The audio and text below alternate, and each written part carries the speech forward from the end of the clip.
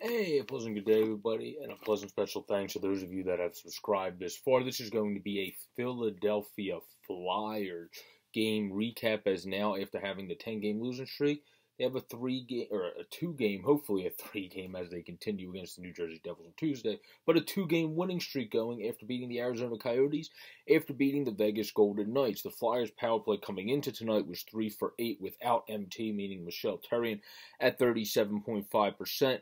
And they had 2 goals versus the Vegas Golden Knights.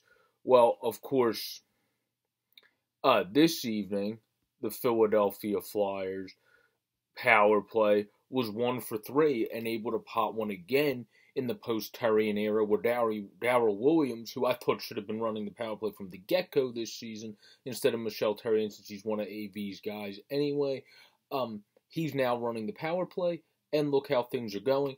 And then with Mike Yeo, other than in the Devils game, this far the team has looked a hell of a lot more structured and seems to be pushing the pace, like TK talked about, playing with each other, but kind of just finding the shot and just shooting the damn puck, basically, paraphrasing what he said, rather than always looking for the prettiest shot, and I was very happy to hear that. Now, in this game, we had JVR, where the big thing Yo's been talking about is better neutral zone play. Well, check. JVR gets a steal at the neutral zone, holds it, tips off, not Askarov, where'd I get that from? Tips off Veljmelka as he's not able to make the save because it seems like he's leaning towards the pass. Jay Beagle, unfortunately, did tie it up on a broken play that ended up getting out in front to him, where he was then able to pot the goal.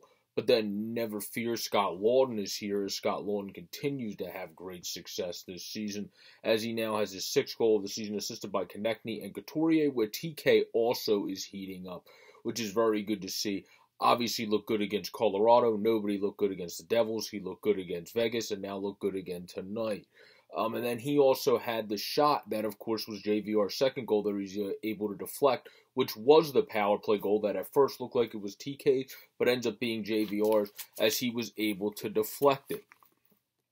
When it comes to this overall game, though, it's Darryl Williams. Oh, here it is, the numbers. I actually wrote it on my game notes. Darryl Williams is at 40% since he took over. MT was definitely part of the problem with Michel Therrien when it came to the power play.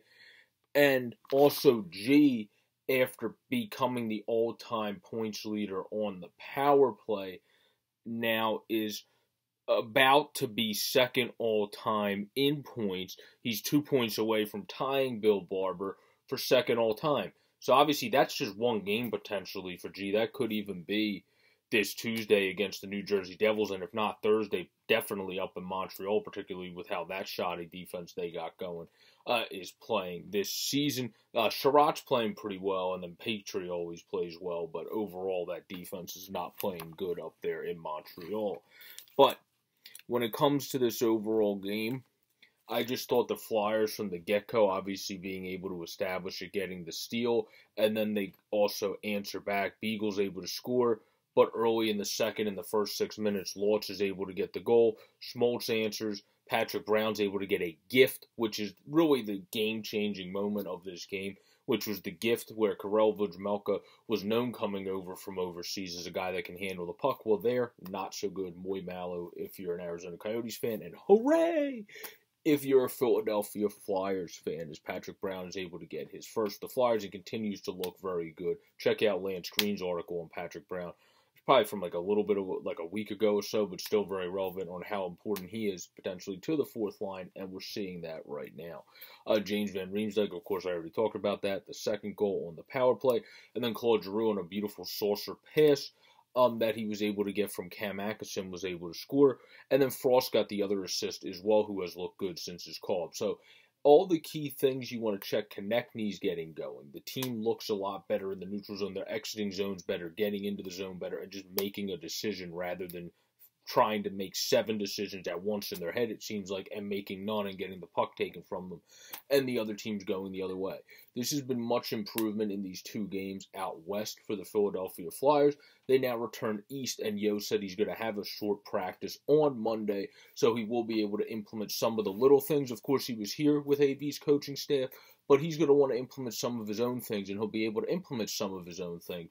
now having a little practice period, and then they'll have the morning skate, you would think, unless if they don't, and then they will play the game on Tuesday against the New Jersey Devils for a quick return home. Then this is a weird week. Then they go to Montreal to play Thursday just to come back home to play the Ottawa Senators, who are, of course, also a Canadian team, so weird how the NHL did that scheduling, on Saturday at 7 p.m. So everybody have a great, safe, and pleasant day. It has been a pleasant weekend for Philadelphia Flyers fans. Finally, it's been forever since the middle of November since we've been able to talk about pleasant things with this team. And they got it going now, and they got it going on for 2 games. Now we have to see if it can be 3 as they face the Devils on Tuesday, that I will be doing a preview for on Tuesday. Peace out, everybody. Stay safe, and continue to subscribe down below to keep showing the love and support. Really appreciate all of you that have this far, and go Flyers.